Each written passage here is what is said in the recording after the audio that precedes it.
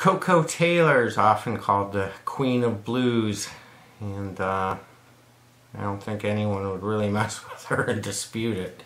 And that's sort of the kind of character she plays in David Lynch's Wild at Heart. And she appeared on the CBS This Morning show, August 27, 1990, and talked about working with Lynch in that film with interviewer Mark McEwen. And she also talked about the album Jump for Joy that she's promoting. And she seems like a really nice lady. And boy, oh boy, that look she has in Wild at Heart looks different than she really is. So kudos to her on doing well her first acting job. Blues and Koko Taylor are nearly synonymous. Her new album is Jump for Joy, and she stopped by for a visit with our music man, Mark McEwen.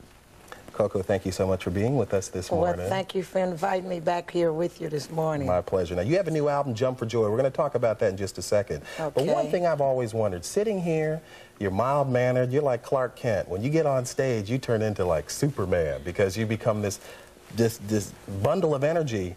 What happens, what goes through your mind between the time before you go on stage and you go on stage? Well, what goes through my mind mostly is I'm thinking about the beautiful audience out there waiting to hear me jump for joy, and this is what I'm here for. So whenever they start jumping for joy, it makes me feel just as good. Now, the album is called Jump for Joy. You've put out a lot of albums. How is this one special for you?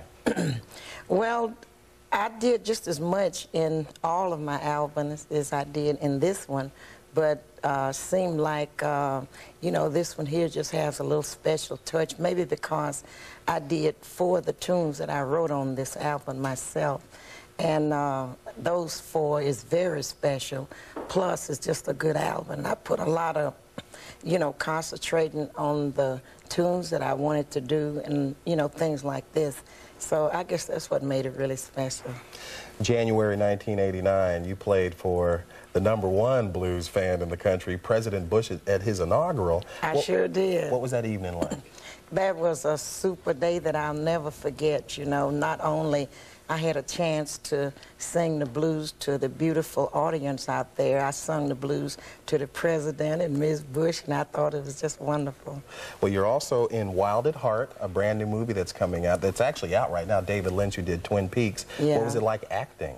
Well, it was fabulous. I mean, it was quite experience. It was a new experience. I'd never been in a movie before. Of course, I had my music played in Adventures in Babysitting, but that's not the same as being there live. Well, Wild at Heart will be looking for you in the movie. Jump for Joy is the album. Would you sing for us this morning, Koko? I sure would. Thank you so much. Singing Jump for Joy, Koko Taylor. All right.